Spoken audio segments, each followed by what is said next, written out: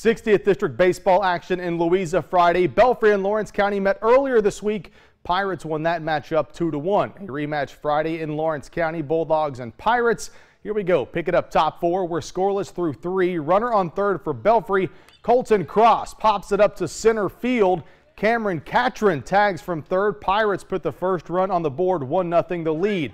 Bottom 4, bats come to life for Lawrence County. 2 on for Austin Rowe. He hits one hard between first and second. Brock Turner comes in to score, as well as Austin Bailey from second. The 4th, 5th, and 6th innings were big for the Bulldogs, and Lawrence County locks up the 1 seed in the 60th District Tournament 8-3. They win it.